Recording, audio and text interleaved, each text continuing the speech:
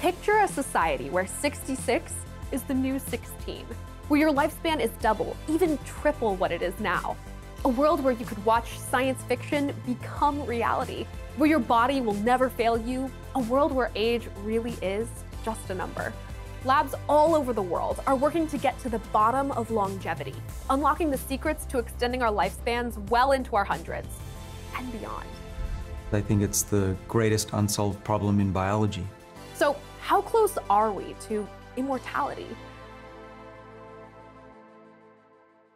Okay, so by definition, immortality means living forever, as in to infinity. And mathematically, you can never get any closer to infinity than when you started. So let's just give up on technicalities and start with where we're at today. The global life expectancy is currently hovering somewhere around 72 years. It's longer for women, shorter for men, higher in developed countries, and lower in impoverished nations with poor sanitation, diets, and access to healthcare.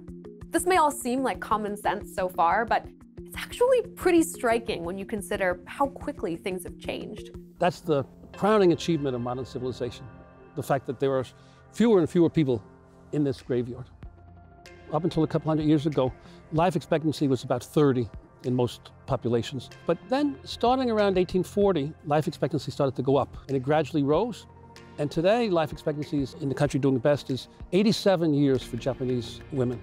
And thanks to accelerating medical, technological, and economic progress, experts think that trend will continue. Plus, in our era of global information sharing, it's much easier to get the word out about basic longevity hacks.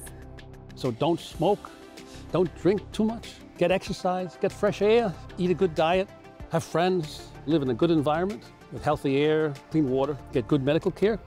Wait, so the secret to immortality is diet and exercise? That can't be right, can it?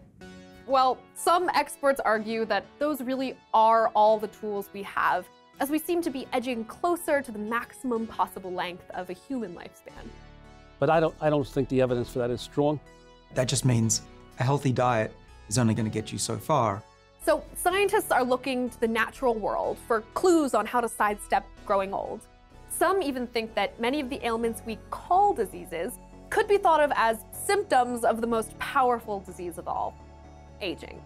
And in fact, for some species, death rates actually go down with age. So instead of getting sicker and sicker as you get older, you get healthier and healthier. They tend to be species that keep on growing, and as they grow, they get to be bigger and get new tissues, so they restore their health. There are whales that live hundreds of years, and they're very similar to us genetically, but we do need to be able to either change our genomes or find medicines and other ways to enhance our systems so that we have the same kind of lifespans that they do.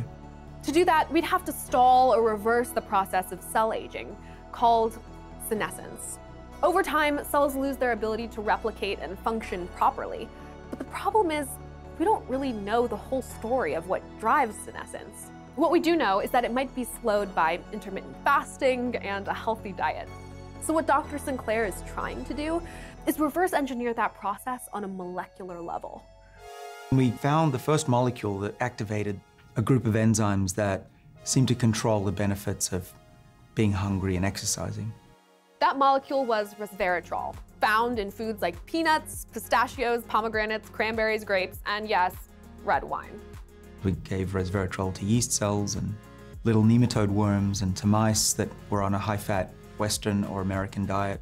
And in all those cases, the animals were healthier and they lived longer. And that was exciting because no one really had a safe molecule that extended the lifespan of organisms. And that was the first one. But that was only the beginning. Since then, they've added more and more molecules to that arsenal. And today, they're digging into a particularly promising one, known as nicotinamide adenine dinucleotide. But let's just call it NAD. NAD is a coenzyme, or helper molecule, formed from vitamin B3. And we're just discovering all the ways it helps your cells reset and repair themselves. It actually is a molecule that tells the body when it's time to fight disease and stay healthy. And as we get older, some of our tissues, they have less and less NAD. And without NAD, we'd be dead in probably 10 seconds. By studying how the body makes NAD, Dr. Sinclair's team believes that they might just be able to find a more direct path to longer life. So this molecule NMN, not to be confused with M&Ms, is what we call a precursor to NAD. We can synthesize it. And when we give mice NMN in their drinking water, their levels of NAD go up about 50%. And that's when we see these remarkable health benefits in those old mice. They can run 50% further and they're resistant to radiation. And if this works, we could potentially have a pill that could mimic those things. We know that they're healthier, but will they live longer? That's what we're trying to find out.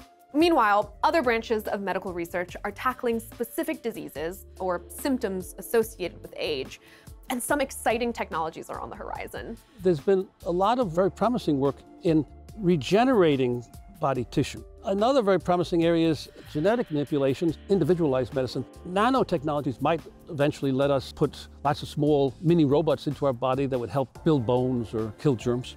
So progress is being made in reducing heart disease death rates, stroke death rates, cancer death rates. There's some progress being made against Alzheimer's. But if we do unlock the secrets to eternal youth, what would our world look like? To keep yourself amused for 200 years, you'd have to have multiple careers. You'd have to learn new things. You'd have great-great-great-great-great-grandchildren.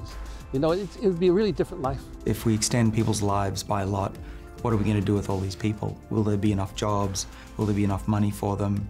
And my view is that if we treat aging, we'll have people living into their 80s and 90s in a productive, healthy way. That would save $1 trillion a year in the US, easily, and globally many trillion. And that's money that can be put back into medical research, into education, into protecting the environment. So in addition to continually improving the basics, nutrition, sleep, social life, global access to healthcare, we might just have to perfect the recipe for the ultimate youth vitamin, made of synthetic molecules that mimic your body's natural age-defying functions. Oh, and maybe throw in some bone-building nanobots and gene makeovers in there for good measure. Sounds casual. So how close are we to immortality? The good middle-of-the-road prediction would be life expectancy might go up something like 3 months per year. So that means in 4 decades you live 10 years longer, in 8 decades you live 20 years longer. What current research indicates is that young children today in countries with high life expectancy, most of them will probably live past 100. Their grandchildren and their great-grandchildren might live well into their hundreds. Can we be immortal? I don't know of a reason physically why we cannot, but I don't know of any technology right now that would allow us to. The longer you live, the more technology you have. And already we see age reversal in some experiments. So, by the end of this century, I think it'll be commonplace to be able to reverse many parts of aging, if not the entire thing. Like science? Want more science? Forever? You can help make this channel immortal by subscribing to Seeker.